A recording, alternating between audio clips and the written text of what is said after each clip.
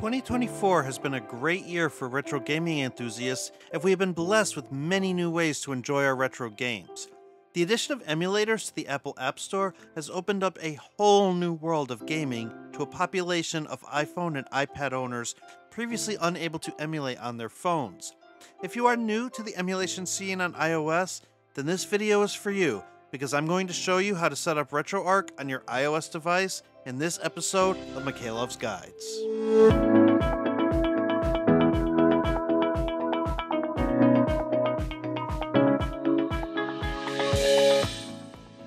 This video is also supplemented by a written guide that is on the Retro Handhelds website. Links to the written guide will be in the video description. Now, before I get into how to set up RetroArch, you're going to need a telescopic controller if you want to get the most out of your device. This guide is going to cover controllers compatible with iPhones and the iPad mini. So let's start with a controller that only works on iPhone 15 models, which is the latest iteration of the Backbone One. This controller has a USB-C connection for iPhone 15 models, and I like that this latest version has adapters to accommodate if your iPhone is in a case or not. There are also older Lightning connection models, but they do require you to remove your iPhone case.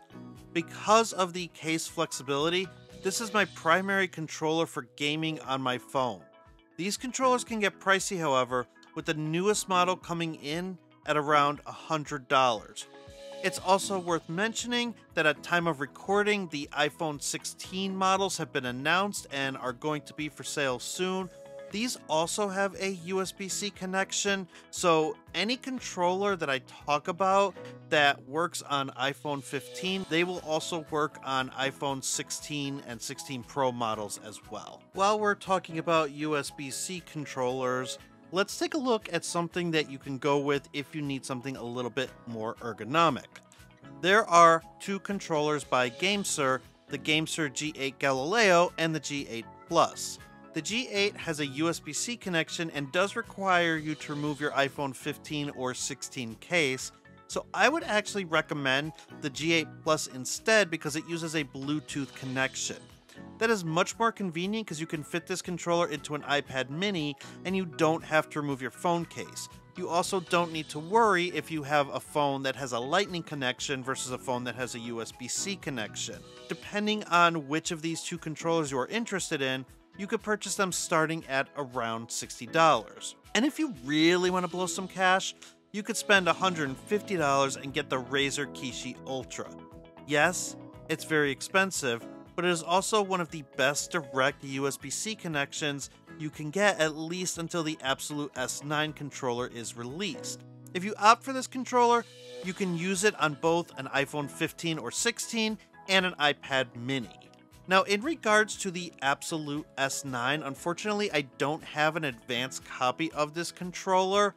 However, Basteric does, and he did a review right here on the Retro Handhelds channel on the Absolute S9. My good friend Klef over at Game Tech Talk also reviewed this controller, and he did some really awesome things with it.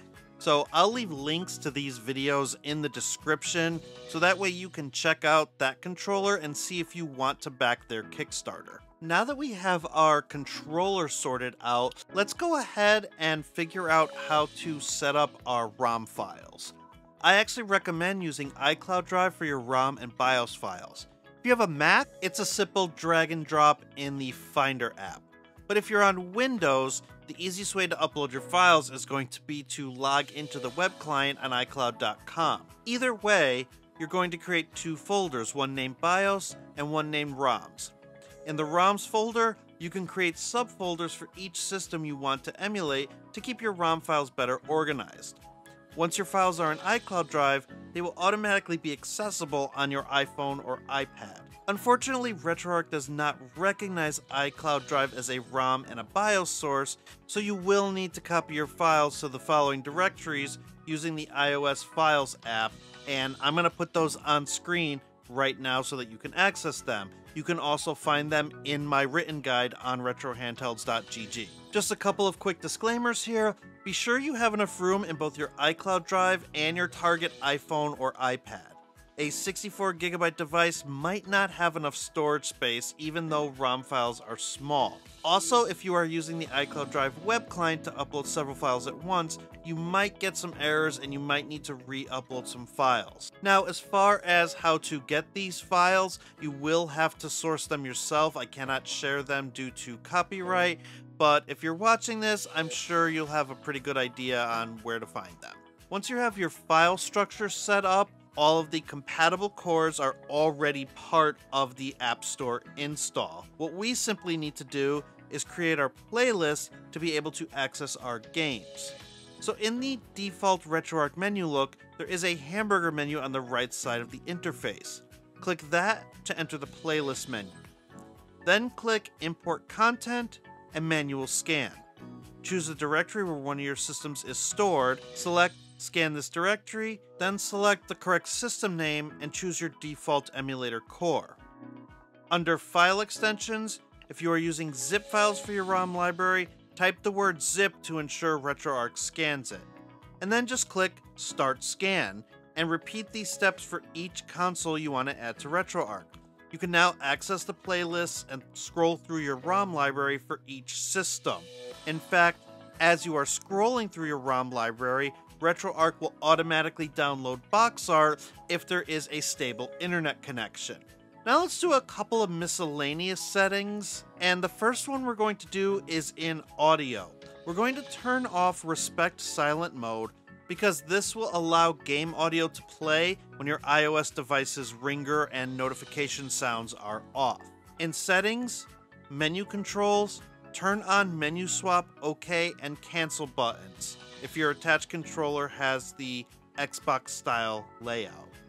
In Settings, User Interface, On-Screen Display, turn Hide Overlay when controller is connected to on. You may also want to go into Settings, Input, and set up hotkeys for your attached controller. And that's it! Congratulations, your iOS device is now officially an emulation beast. Thanks so much for tuning in, and please give a like and subscribe if this guide helped you. Until next time, for Retro Handhelds, I'm Mikhailov, and I'll see you the next time you need a guide.